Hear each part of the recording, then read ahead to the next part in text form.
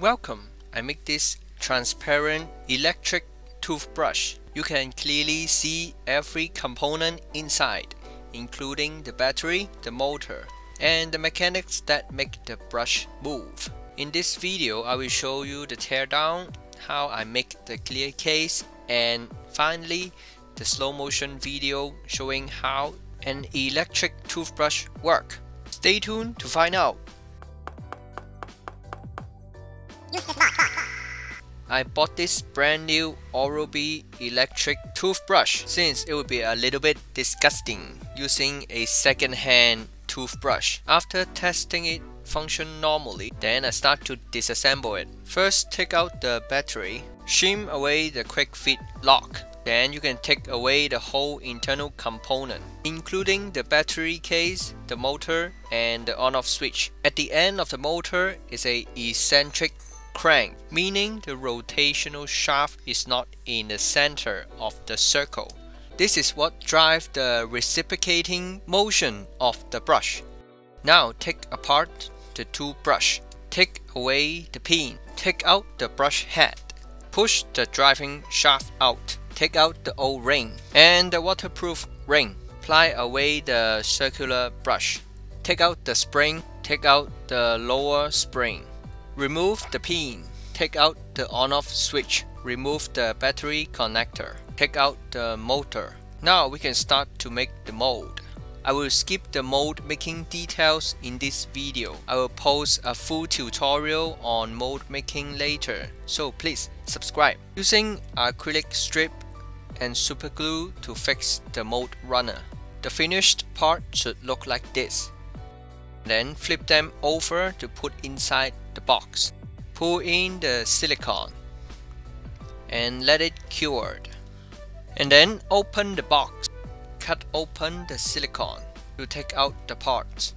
Use a syringe to pour in the epoxy into the mold and let it cure.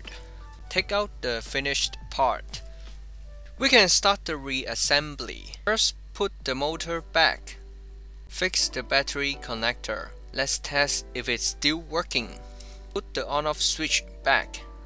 This on-off switch is very simple. It just push away the battery from the connector to turn off the motor. Since the original case is a soft rubber on the on-off switch location, now the case is hard, so I need to drill holes in order to push the on-off switch. Put back the waterproof ring and the driving shaft.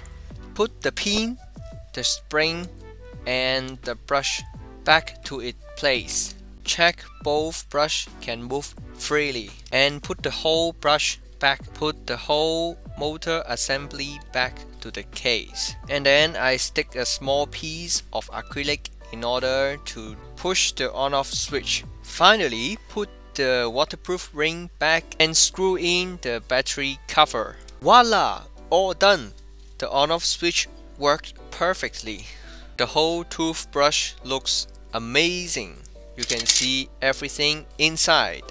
Now let's check out the slow motion video and see how it works.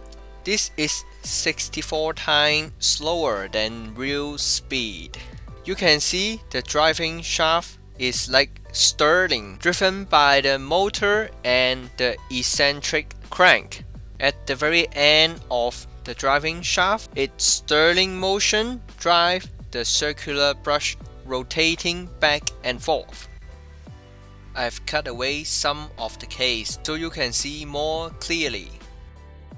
For the lower brush, the Stirling motion pushes the brush every revolution, makes the brush reciprocate as the blue arrow direction. Thanks for watching. Hope you enjoyed this video. Please like, subscribe, and tell me what you want me to do next in the comment. See you next time.